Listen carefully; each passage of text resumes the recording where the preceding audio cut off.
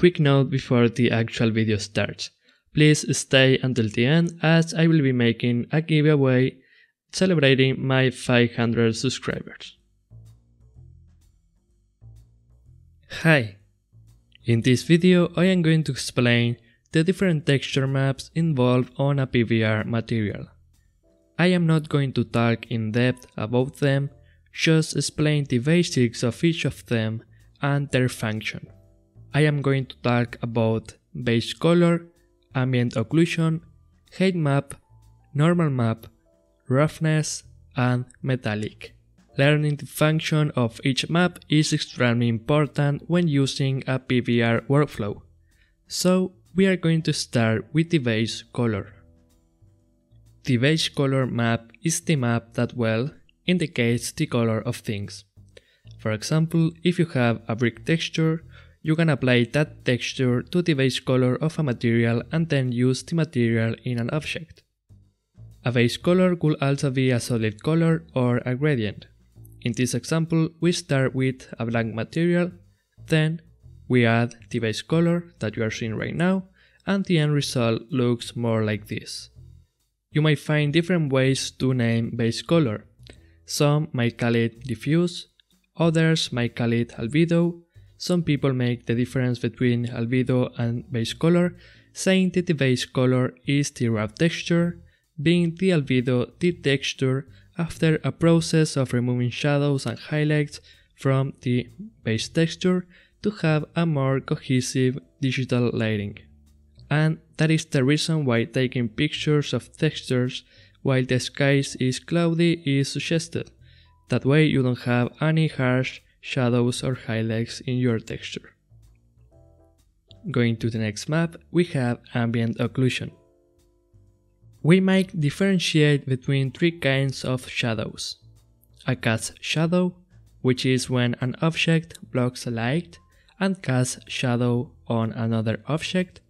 A form shadow, which indicates the shapes of the object as it gets away from the light.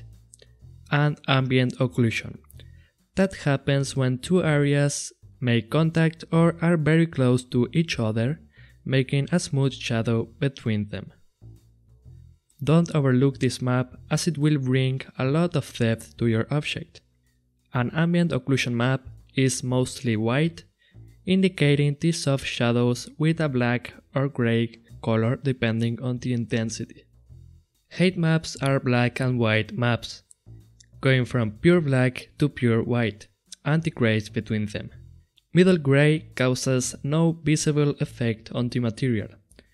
Instead, if you have a white circle on the map, it will simulate a bump. If you have a black circle, it will simulate a hole. Depending on how dark or light the circle is relative to the middle gray, the intensity of the bump or hole will vary. Height maps are useful for making scars, scratches, pimples, terrains, and everything that has depth to it. It might be obvious at this point, but the point of using these maps is to save resources. If instead of using a map like this, you were to make the bump with pure vertices, it will require a lot of more power for your computer to handle that in real time. Here on the example, the black part of the base color goes inside with the height map, while the yellow triangles stays basically at the same place, with some variation to give it a little bit of texture. The difference between a normal map and a height map might be difficult to understand at first. The maps themselves are very different, being the height map black and white, and the normal map a colorful map with greens, blues, reds, and purples. The main difference is that while the height map indicates up and down, the normal map indicates the angle of the surface. The angles are represented on the normal sphere, being the middle a surface pointing directly at the camera. If you don't know what a normal is basically an arrow that comes perpendicular from a face, indicating the orientation of a face on a 3D model. So let me give you an example. So I have this hard surface normal map, this one here, and as you can see we have the colors of the normal sphere. As we said previously, the angle corresponds to a color on the normal sphere. Alright, so let's see what is going to happen. Let me bring this. I have a green here that will correspond to this green, which is going to have an angle something like that. Then we have here something here. Then it goes like this. And then like this. The bottom. And the other face.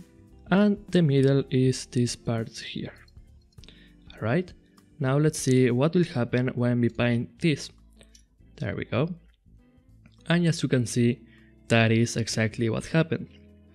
If I rotate the light, you will see the faces. And of course, this is on a plane. Normal maps are indeed very powerful, as you can actually indicate angles, which is something that you can do only with heat maps. Side note, you can also combine a normal map and a heat map into a single normal map. In this example of Suzanne, we have both the normal map and the heat map enabled on the material. A last thing about normal maps is that you might find two kinds of normal maps: DirectX normal maps and OpenGL normal maps. Some programs like Blender use OpenGL normal maps, while others like Unreal Engine use DirectX normal maps. The only difference between these two is that the green channel or the white channel is inverted. If you use a normal map and it doesn't look right, try inverting the green channel of the map. The example that I gave you was on an OpenGL normal map. Now if I take this sphere to a photo editing software, in my case Affinity Photo, I go to the channels, I go to the green channel, I press Ctrl I to invert the green channel, I turn on the channels again, and now you see that they are different. Now if I have this here, I'm going to put it here. We can go here on Substance Painter, Edit, Project Configuration, Normal Map Format, we change it to DirectX, and now you will see that the colors on my hard surface normal had changed. Now it's the other way around, corresponding to the DirectX normal map sphere, but the effect is basically the same one. We come back to the black and white maps. The roughness map is very simple. The less roughness an object has, the more it reflects the environment. The more rough an object is, it reflects less. A roughness of 1, or pure white, practically doesn't reflect anything, while a roughness of 0 or pure black makes the object completely reflective. Roughness maps are really useful to indicate surface detail. With roughness variations, you can, for example, indicate fingerprints on glass or a wet metal surface. Here you can see the difference between different roughness values.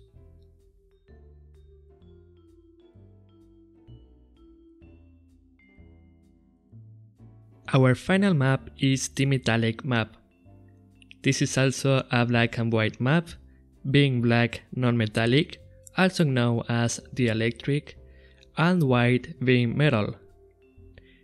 In general, materials in the real world are dielectric or metallic, so the value of the metallic map should be pure white or pure black. You do have the freedom as an artist to use a middle gray if you feel like it.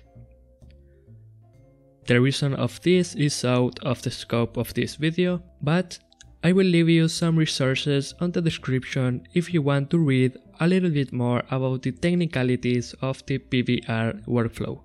For now, you should know that white means metallic and black means non-metallic. And this right here is how our final monkey looks like and with what values. For this case, I deactivated the height map as I thought it looked better only with the normal map. So those are the basics of the main maps of a PBR material.